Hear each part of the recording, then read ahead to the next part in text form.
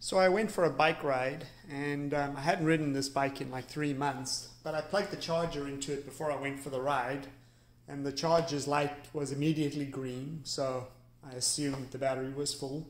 Jumped on the bike, rode down the hill, didn't use the electric motor on the way down, and of course when I turn around and want to come back up the hill, I fire up the electric motor and the motor turns off immediately, the whole system shuts down, don't even get a display anymore. So I had to huff it manually the whole way back up the hill. But, everything's pointing to this battery being completely dead. Whoop, sorry about that. Even though the charger, when I plugged it in, had a green light, very likely what happened is this battery was so low that the charger didn't even recognize the battery, or the BMS had turned the battery off, and so the charger didn't charge this battery, so it's effectively completely dead. So now we'll have to bring it up and revive it. There's a few issues though. Because this is a 48 volt battery, my bench power supply only goes up to 30 volts, so I don't even have a bench power supply that can deliver the voltage that this thing is going to need to revive it. Secondly, the charger won't charge this unless it sees it, unless the BMS turns it back on. So I do have to effectively jump start this until it's recharged enough, and then I can use the regular charger. The other thing I'm a little concerned about is we don't know if there was a self-discharging cell in the pack that brought the pack down. We don't know why the pack is completely dead. It's possible that the electronics for the electric motor have some parasitic loss. Or there could be a self-discharging cell. There could just be one pack that's completely discharged itself, and the rest of the battery could be damn near full. And that's what's caused our, the BMS to turn off the battery, because there's one self-discharging cell. So my choices are to just try and jumpstart this, charge it up, and hope that the cells are still in balance. The BMS does do balancing, but very slow balancing. And because this is a 14S battery pack, I can't plug in like an XT60 or my ISDT or the iCharger X6 or X8 or whatever. None of them support a 14S configuration, so I can't even use an RC charger anyway. So I got to decide if I just want to jumpstart this and then slowly trickle charge it, or if I want to maybe open the pack up and maybe put a multimeter on it just to see how healthy the pack is. And if the cells are all discharged, then it just means there's probably some sort of parasitic loss from the motor, and that drained the whole battery down, which is fine. I can then jump start it and bring it up. In fact, the more I talk, the more I think I'm going to do that. I think I'm going to open this up, multimeter the different cell groups, and if they're all low, then I'm just going to, jump start the pack and slowly bring it back up. But if they're all high except for maybe one group, then that group is self-discharging, and I'm going to have to maybe disassemble the pack and rebuild that part of the pack if there is a self-discharging section. So I think we're going to have to throw this on the bench and check it manually.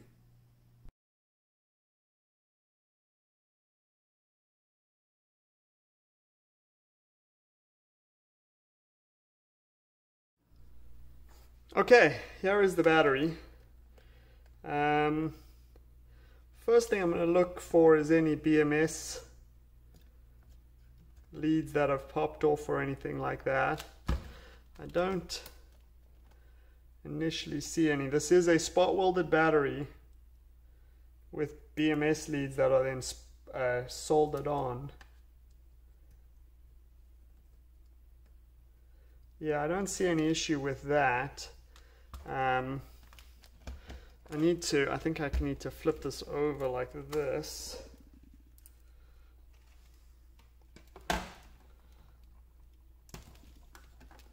Just make sure we haven't crushed through any of the balance leads. There's a little heat mark on that wire, but nothing too bad. Okay. The BMS plug is attached, it looks like. It is attached. I wonder if we have any, yeah, I wonder if there's any out of balance.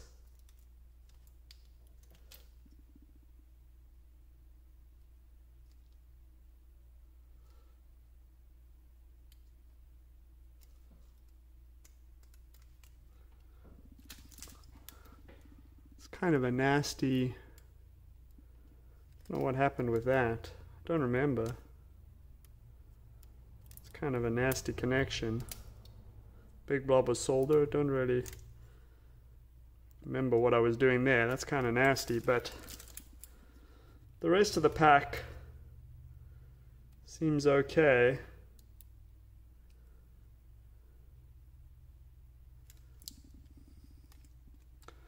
Yeah, the rest of the pack seems okay. Maybe it is an out of balance situation.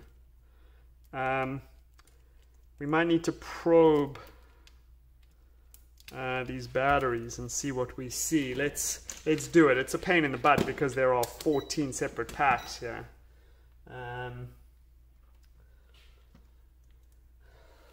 Okay, 4.09. 4.09. 4.09. 4.09, 4.09, 3.14. Okay, that's a problem. Let's check this one. 4.08, 4.09, 4.1. 4.1, 4.07, 4.07. That is about all of them. So I do think there was a pack that was messed up over here. And the irony is, it is the cell with all this freaking solder on. So I wonder if this cell, I need to look here. It's difficult to see which pack it is part of.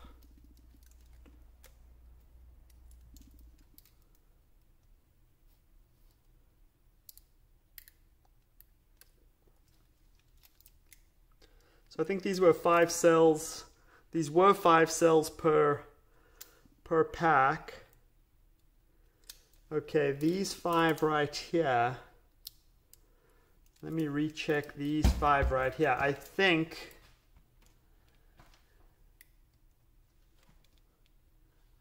uh, 3.1. Yeah, I think. Yeah, so what I think is happening is, even though it's bounced back to 3.1, I think it's dipping.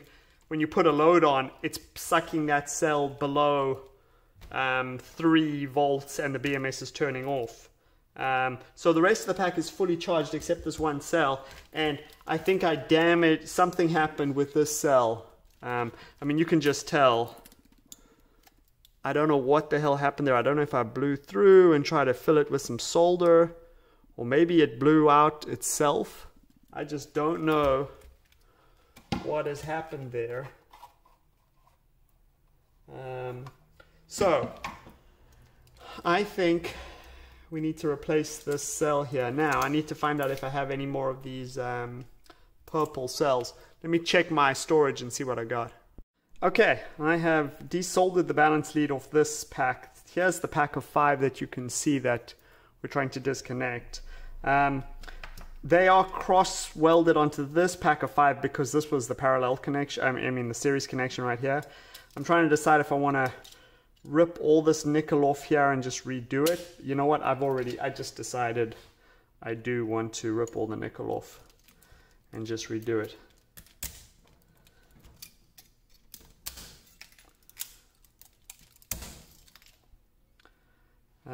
Yeah.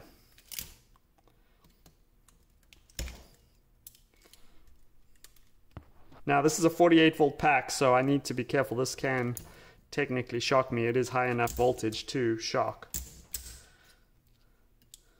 You can see that the DIY spot welder did a pretty good job because these connections are putting up a good fight.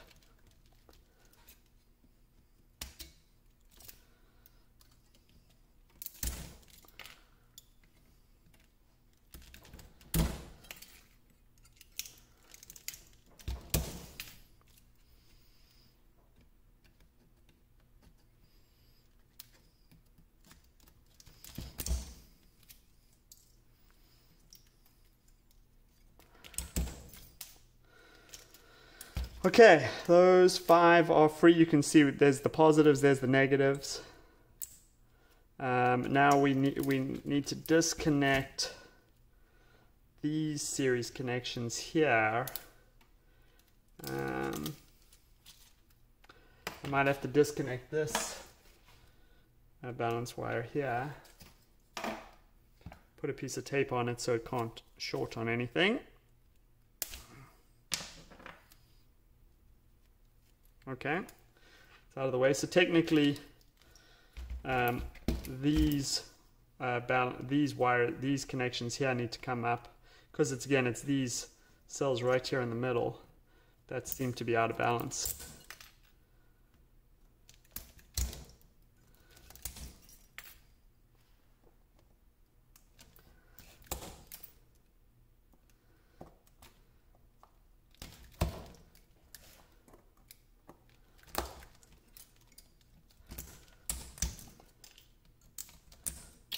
Small spark because I bridged with these pliers, but that's fine.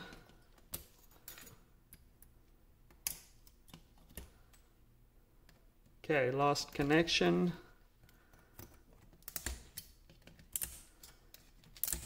And another little spark, but that's fine. Okay, we have our cells separated. Let me get this old nickel out of the way. And now let's multimeter these individual cells and see if one of them might be completely dead and just dragging the pack down. Let's see. I have to say the one that looked nasty with the solder on it, without the weird bus bar, and it honestly looks fine without the nickel on. It just looks like I made a mess of the nickel and the solder when I was trying to attach the balance lead. So. It's not so bad now, but anyways, let's multimeter things and see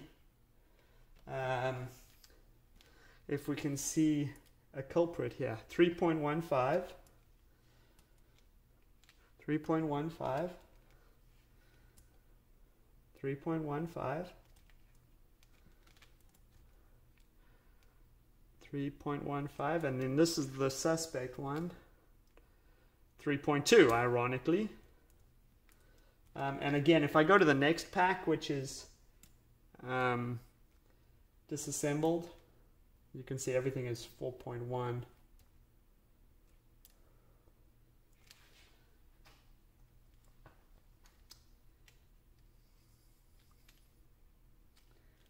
Yeah, and if I check this next pack on this side,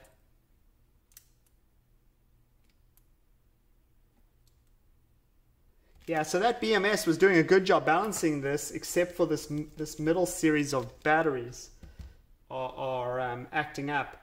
What I am going to do is I'm going to leave these batteries overnight. I want to see if one of them is self-discharging. Right now we don't know which one is the misbehaving one because they're all at 3.1.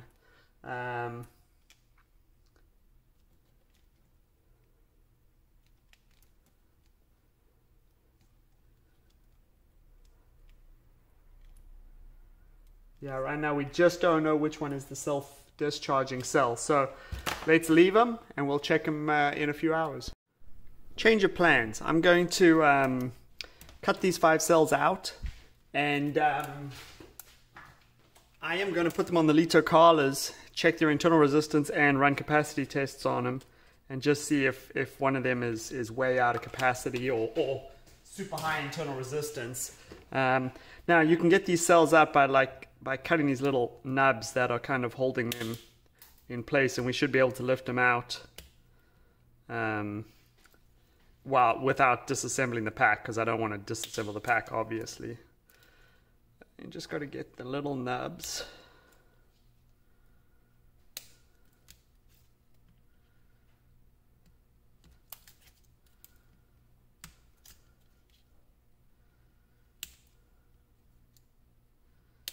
Okay, I think that should be enough to push them out.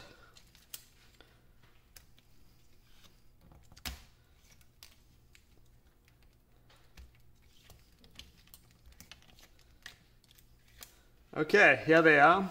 I'm going to clean them up a little bit. They still have some of that nickel on them, just to make sure that ideally I'd replace all of them, but I actually could only find one replacement cell of this kind, so I need to find the one that is self-discharging.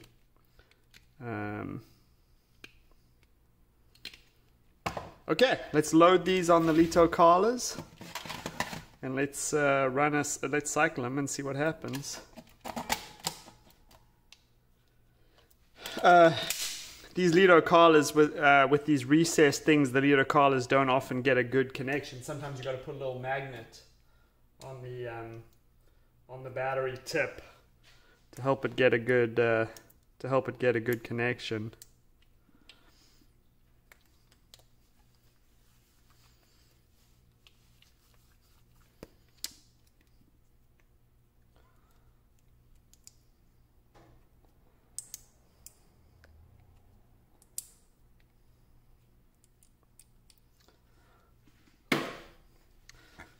Okay.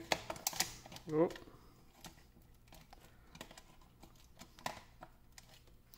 Okay, so that one is there. That one is there. That one is there.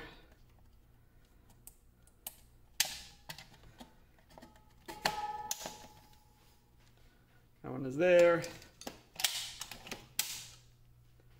And that one is there. Okay, so let's see what we got here. 80 milliamp hour, 68, 125, 46, 65. This one is super high internal resistance.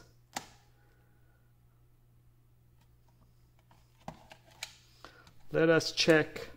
And this is the one that had that nasty blob on it. So this is the suspect cell. And let's put it back in.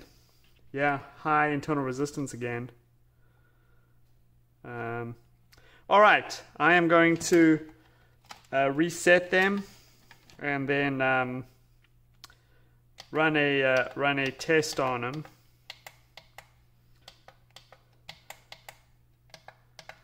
Okay, they're doing a 1 amp test, and we'll capacity test all of these batteries, and you know, we'll see what.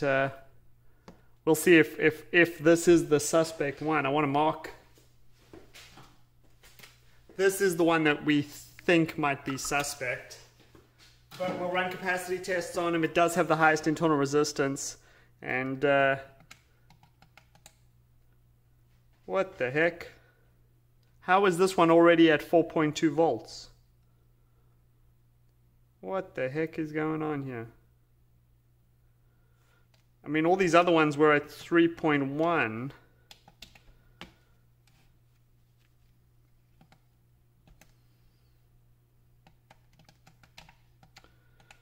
What is going on here? This cell is really acting weird. Just how can it already be charged? It can't. I mean, it's got to be completely. It's got to be completely dead inside that it's already charged up full. I'm going to move it out. These other ones are running their fastest. I'm going to put it in this side and see what this side has to say about it. So now it says 3.67. Let's see what happens when it goes into charge mode out of curiosity. Oh, look at this thing. Look at this thing. This cell is garbage. This cell's garbage. Look, it's already fully charged.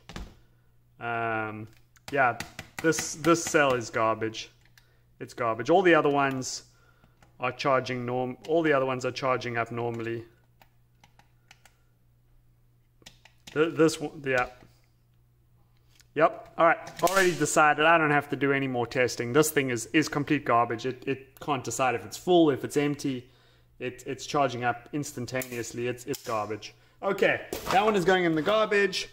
This is our new one. I am actually going to let these. Actually, I'm actually going to just charge these up full because this battery is full and the rest of the pack is nearly full. So I want these all. I want these all charged up a bit.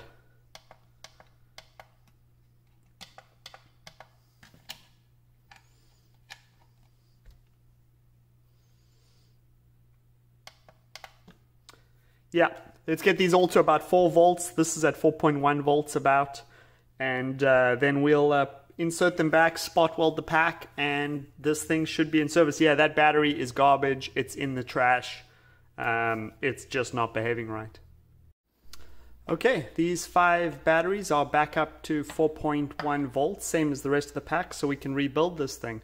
By the way, before I continue, I want to thank my buddy Michael for making me this 3D printed sign here. I keep forgetting to put it in my videos, but there it is. It looks awesome.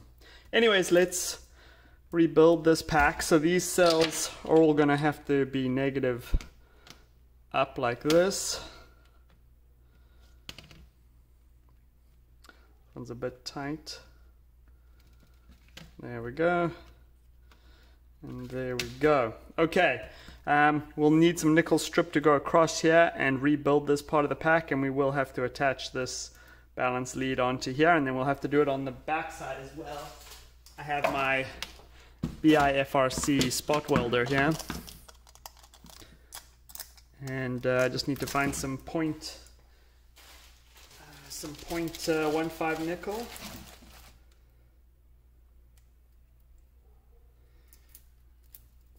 Which I think this is the 0.15, so this will work. So let's rebuild this. Let's rebuild this pack. It's important to be careful when you're working with a pack like this and you're rebuilding, because everything is kind of live and everything can easily short circuit if you aren't careful. This is a bit long, a bit close to the next battery, so I'm going to chop a little bit off. Alright, let's fix this in place. Oh, you know, I never set the power level yet. Let's kick that up to about a blue.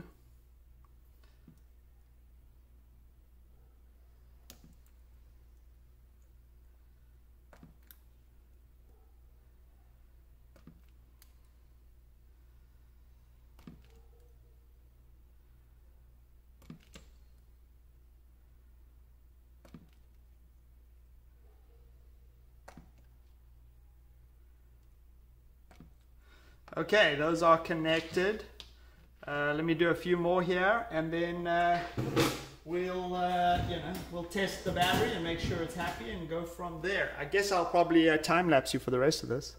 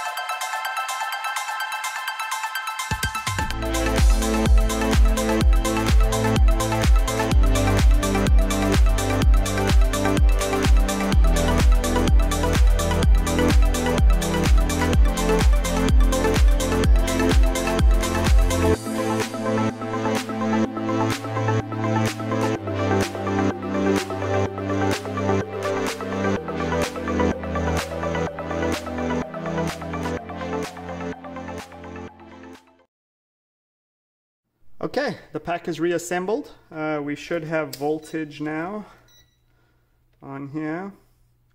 We do 53 volts. So this pack is reassembled, ready to go back into the case. It's a bit of a pain closing this case back up, just because it's so tight. And then I use these XT60 connectors to connect it to the pins that go out to the motor. And so I got to fit these two XT60s in here and then fit it all in here. It is a bit of a struggle, but we can try. So you start by sliding this in here and then connecting this XT onto this XT.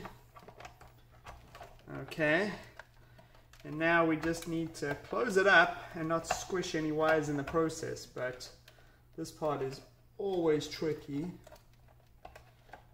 I wish I hadn't used XT60 connectors here, but although I'm not sure what else I could have used. Oh, there we go. That might have just sort of slid into place. It's close. What is kind of squishing?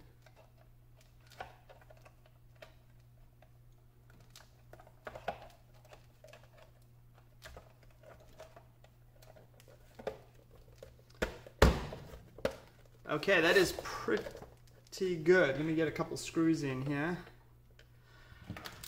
And we can put it on the bike. Okay, let's lock this on the bike, connect it, and check that everything turns back on. So this kind of locks into the railing like this. Okay, almost there. Okay, I think that's locked on. Then we use the key to permanently lock it on. Okay, and then I always put a little extra Velcro strap on here just to make sure it doesn't rattle while I'm riding. Okay, that's good. Let's plug this into here. Okay, let's see if... Okay, it turns on. So 53 volts. So I think we're back up and running. I think it was just a bad cell pulling down the pack, and I think we're ready to go.